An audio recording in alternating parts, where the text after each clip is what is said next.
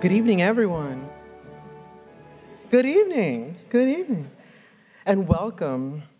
We begin our ceremony today, or this evening, with an acknowledgement of the land for which we stand and the people who have stewarded it across the generations. Gettysburg College is on unceded indigenous land, including the traditional homelands of the Susquehannock, Conestoga, Seneca, and the Haudenosaunee Confederacy, the Lenni Lenape and Shawnee nations, and the connections of indigenous people to this land continue to today.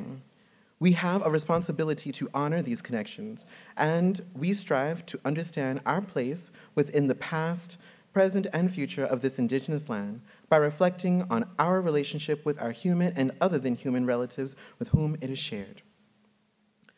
Won't you pray with me? In the light of our Creator, in the still of this evening, our stories converge in this room.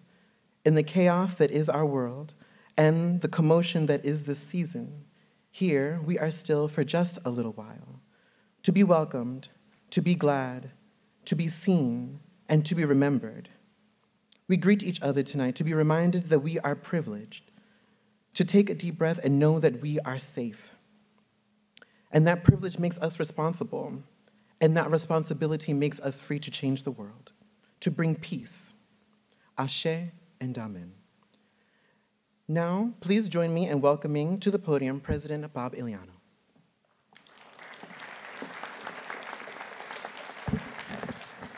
Thank you, Bright, and good evening, everybody. Welcome, family, friends, loved ones, fellow Gettysburgians. We're here tonight to celebrate a remarkable group of seniors and all they have achieved as members of this community. To our soon-to-be graduates, excuse me, a little loud, let me extend to you a warm and hearty congratulations on this special day in your lives. We are here tonight to honor 17 graduates who will walk across the stage. Students who have authored a Gettysburg story that is uniquely their own, who have dedicated themselves to excellence and experienced firsthand the joys of collaboration and hard work, and have persevered and succeeded in the face of the unforeseen challenges. You guys know what I'm talking about.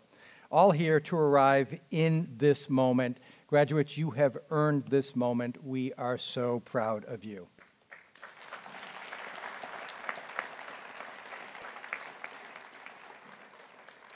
Of course, as is true for so many milestones in our lives, we don't reach them alone. It's only through the love and encouragement of those around us that we can truly realize our fullest potential. So graduates, in this spirit of gratitude, would you please stand if you're able? And turn around, if you're willing. And at this time, I'd invite you to turn to your parents as well as your family, friends, and loved ones in attendance tonight and join me in extending them our deepest thanks for their support.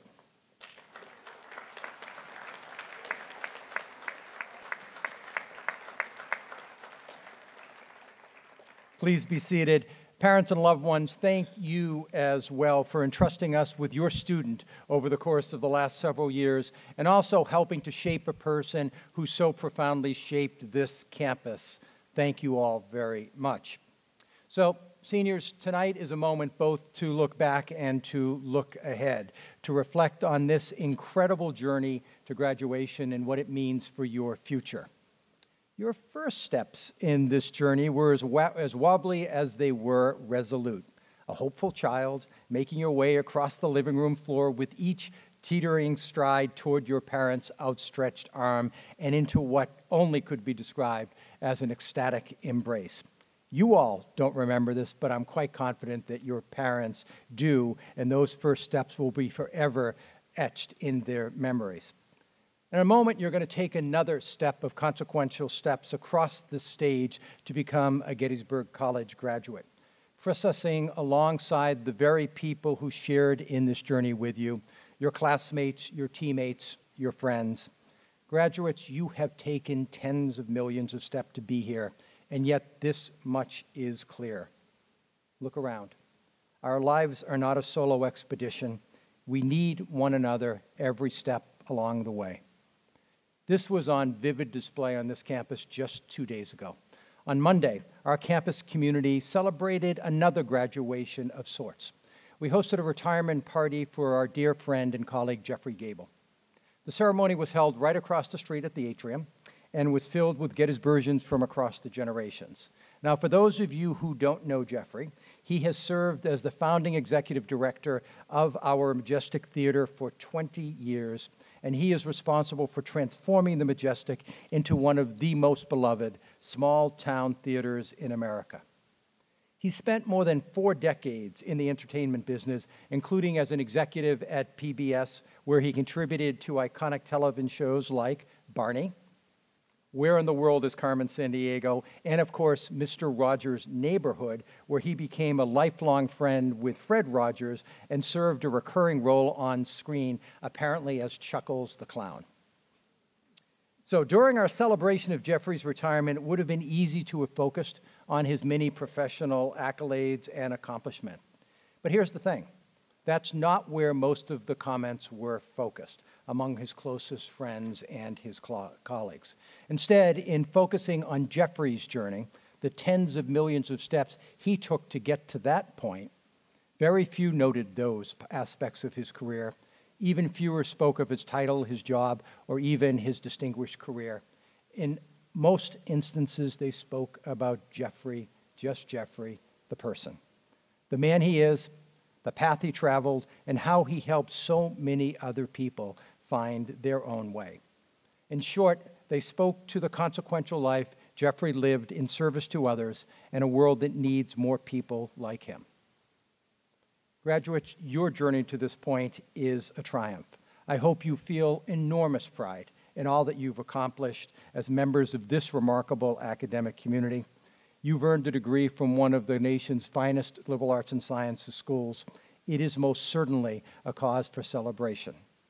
But, like Jeffrey before you, I hope you likewise celebrate the people who walked alongside you, the people who cheered for you at every step along the way, the people who love you for you, because no matter what your next step, no matter where you go from here or what you accomplish in your career, remember the people who surround us are the things that make this journey worthwhile, and the people who love us will forever be our greatest destination. Again, on behalf of the entire Gettysburg College community, our faculty, our staff, your fellow students, my very heartiest congratulations on your accomplishment tonight, and I am so looking forward to all you will accomplish in the years ahead and welcome you back to campus at your reunions. Again, congratulations, everyone.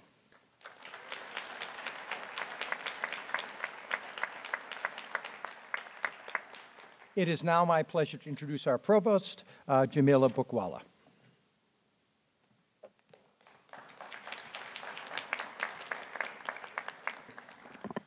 Thank you, President Giuliano. And I join the President in congratulating all our mid-year graduates and soon-to-be graduates. I would also like to welcome your friends and your families, especially your parents and guardians, who have encouraged you, supported you, and hoped for you since the moment you selected Gettysburg College and first arrived here on campus. All of us present in this room, at this institution and beyond, have been here to support your work and your growth. It is one of the true joys of being part of this special community, so congratulations again. When you graduate from Gettysburg College, you are prepared for the challenges that await you. Through our rigorous liberal arts and science curriculum, through your educational experiences on and off campus, inside and outside the classroom, and as a Gettysburg graduate, you are ready.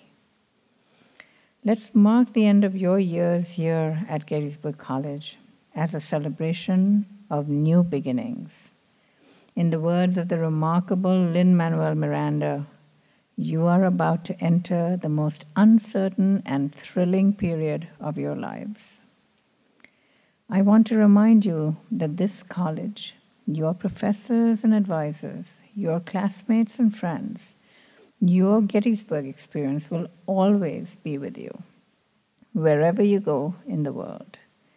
It will continue to shape and influence everything you do, the way in which you approach new situations and ideas, the way in which you engage and communicate with others, the questions you ask, and the decisions you make. This recognition ceremony is a meaningful experience not only for you and your families, but also for all those who have supported you on your journey. Your family, your professors, your advisors, your mentors, and your friends. It is a joyful celebration, and yet we will miss having you among us on campus. Every semester, we watch talented students step out into the world, and it is never easy to see you go. But I want you to know that we are rooting for you, and we look forward to seeing all the wonderful things that your futures hold. So take Gettysburg College with you and continue to stay connected with us as we remain connected with you.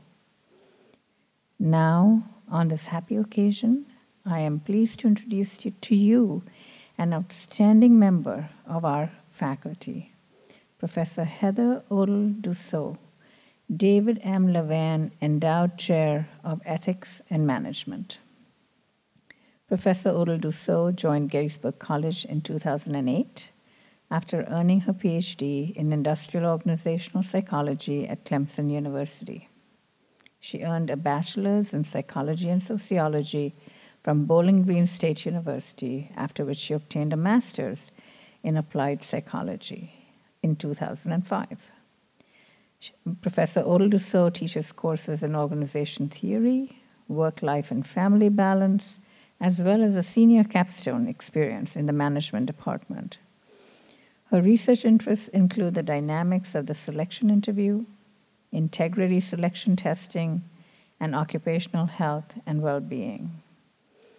Her research program at Gettysburg has centered on the work-family interface, focusing on how specific organizational resources aid in the management of work and non-work domains. Professor Odell-Dussault has co-authored numerous peer-reviewed journal articles and book chapters. We are immensely fortunate to have Professor Odell-Dussault on our faculty. She is a big part of what makes Gettysburg College exceptional. Now, on behalf of all the faculty, please join me in welcoming Professor Heather Odell-Dussault.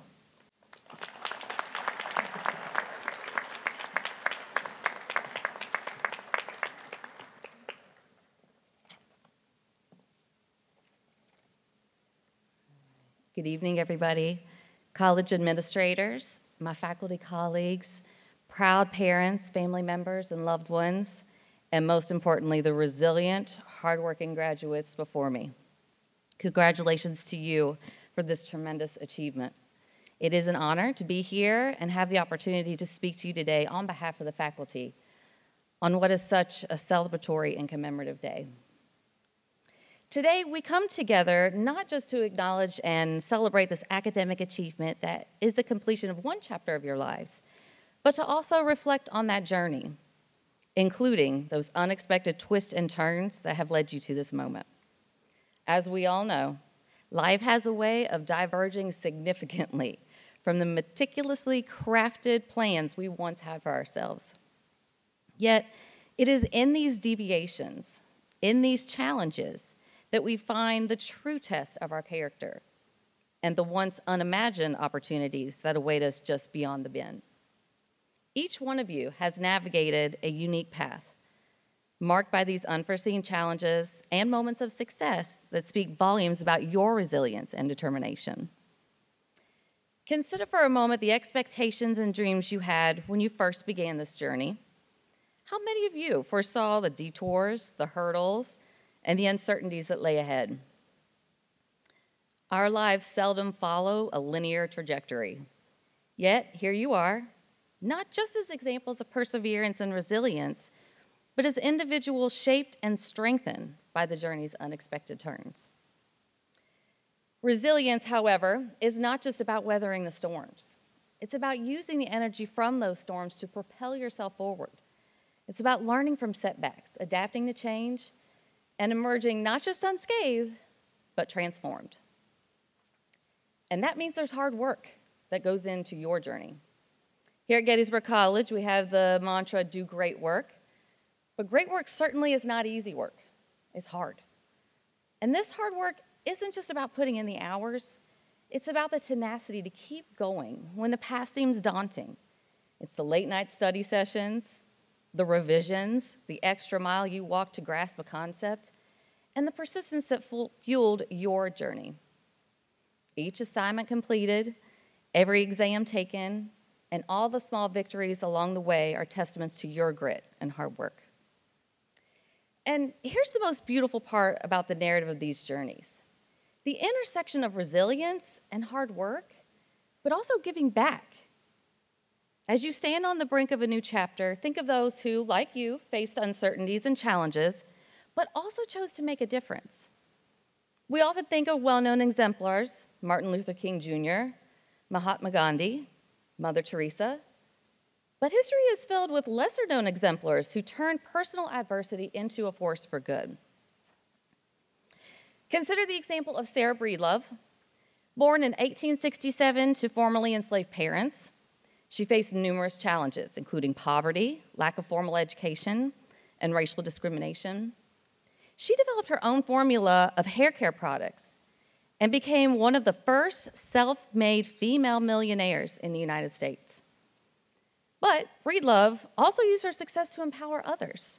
She employed and trained thousands of Black women as sales agents, providing them with economic opportunities and a chance for financial independence.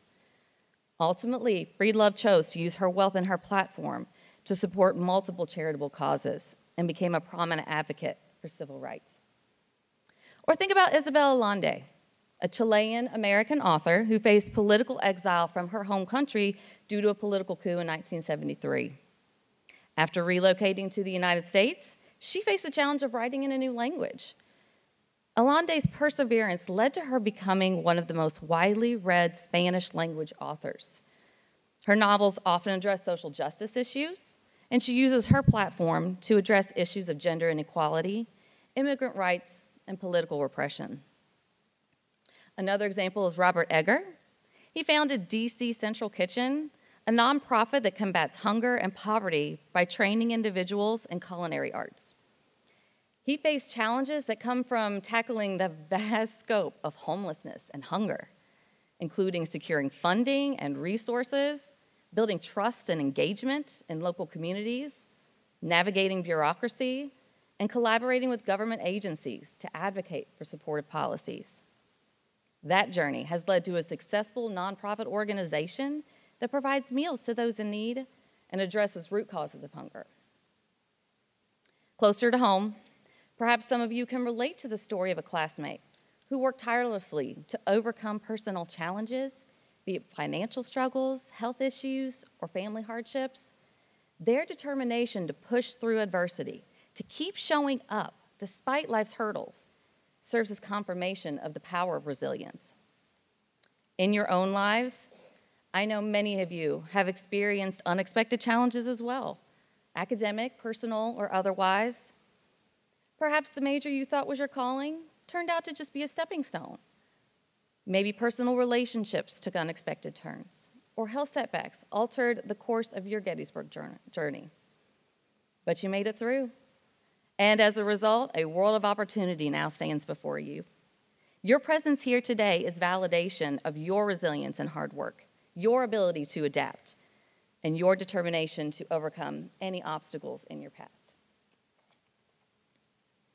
Now, as you continue your individual journeys beyond these academic walls, carry with you the lessons of resilience, the ethic of hard work, and also the spirit of giving back. The roads ahead will continue to diverge, but remember, each twist and turn offers an opportunity for growth, for discovery, and for making a positive impact on the lives of others. Congratulations, graduates, for embracing the unpredictability of life and emerging as resilient individuals ready to shape the world. May your paths be filled with purpose and fortitude. May your endeavors be fueled by hard work. And may your hearts be open to the service of others, making the world a better place. Thank you.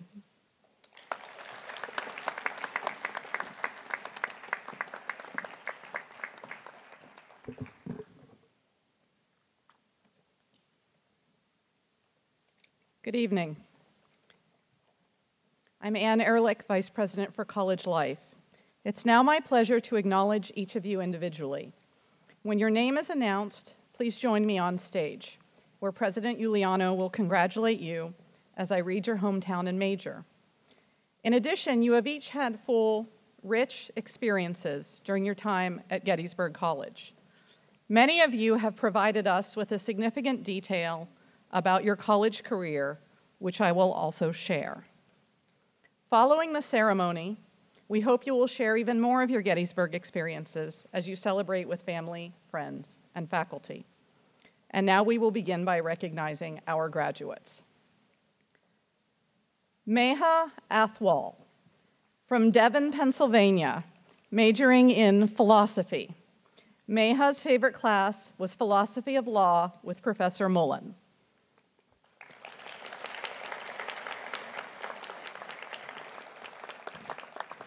Harrison Burke, from San Antonio, Texas, majoring in economics. For his capstone, Harrison studied gambling and market inefficiencies with home team underdogs.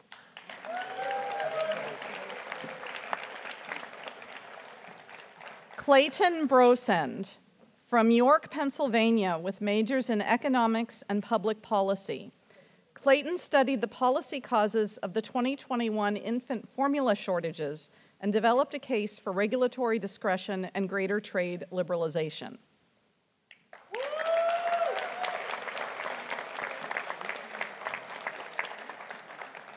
Ashley Carvajal, from the Chicago suburbs of Illinois. Ashley majored in English with a writing concentration. She enjoyed her creative writing classes and classes focused on Native American issues.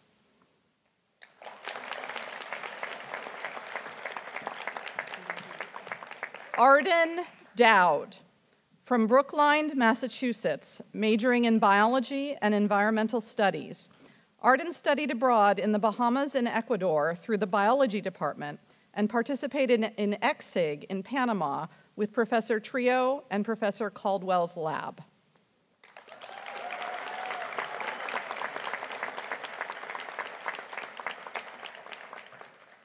Dylan Foote, from Cape Elizabeth, Maine, majoring in religious studies. Dylan's favorite class was violence and nonviolence, taught by Professor Sijapati in the religious studies department.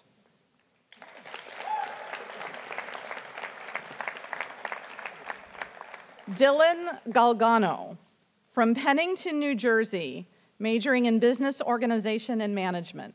Dylan's favorite class was his capstone, where he learned about the gig economy.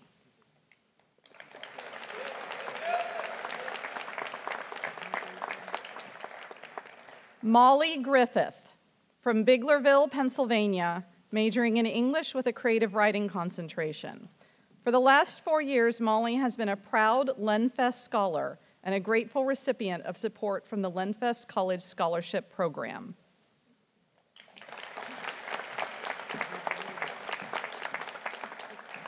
Bella Hoffman, from Whitehall, Pennsylvania, majoring in psychology and sociology. Bella's proudest Gettysburg moment is graduating.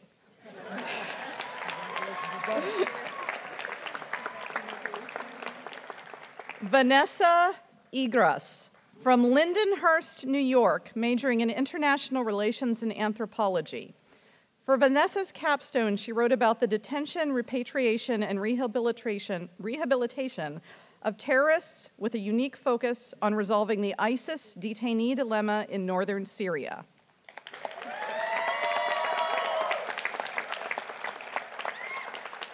Morgan Krepp, from Dallas, Texas, majoring in political science and English. Morgan's political science capstone topic discussed military aid and economic security, specifically how U.S. military aid affects gross domestic product.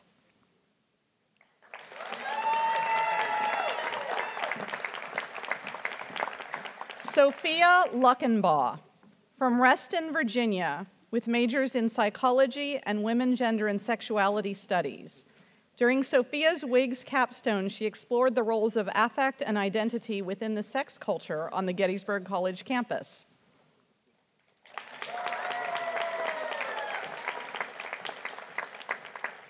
Isabella Olette, from Berks County, Pennsylvania, majoring in health sciences. Isabella's proudest Gettysburg moments have come following dark times when she was vulnerable and thankfully was gifted the help she needed to make it here today.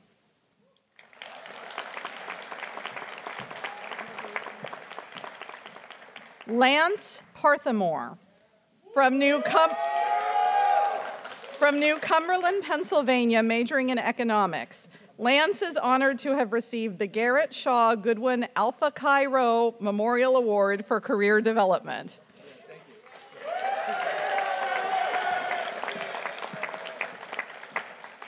David Ring, from Wyckoff, New Jersey, majoring in psychology. David's proudest moment was participating in the Phi Delta Theta Haunted Mansion every October to raise money for Adams County Youth Services.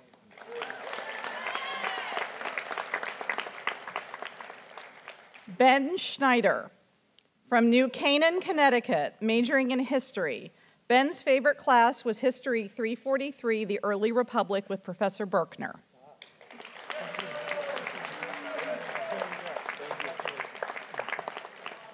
Quentin Yang, from Shanghai, China, majoring in business organization and management and economics. Quentin's capstone topic was diffusion of innovation theories, applicability in globalization.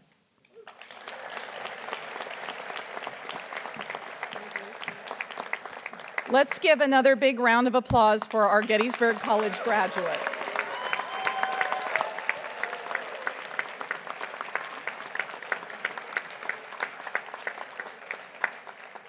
Now, I would like to welcome Thomas Lynch IV, class of 2024, to lead us in the singing of the Alma Mater. Thomas will be followed by the benediction from Chaplain Bright, and then a final message from President Giuliano. Please stand if you are able.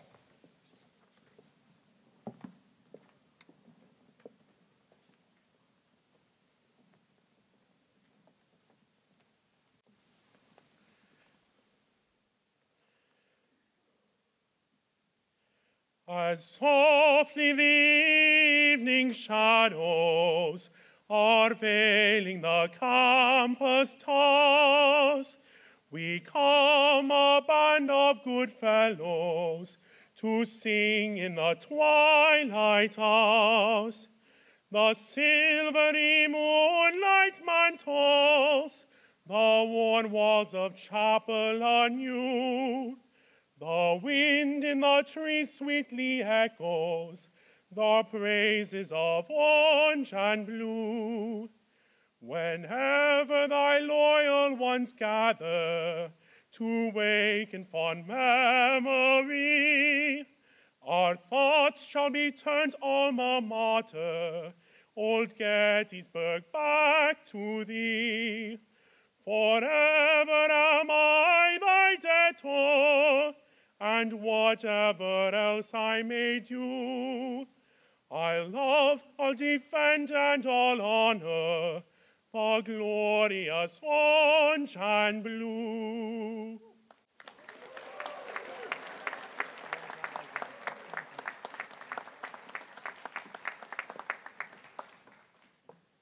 Thank you, Thomas. Won't you pray with me? In the season of gratitude and celebration, we gather for reflection and reckoning, to mark moments that are beginnings and endings, to stand and be recognized for finishing what we have started, for becoming the person you imagined 4 or more years ago, a Gettysburgian, a scholar, and a global citizen, to see yourself older, seasoned, and more confident. Take a deep breath. Be satisfied that purpose and opportunity have manifested in you. May this taste of knowledge and wisdom make you hungry and thirst for more. And by the mercy of God, may it be all that you ever hunger and thirst for. Ashe and Amen.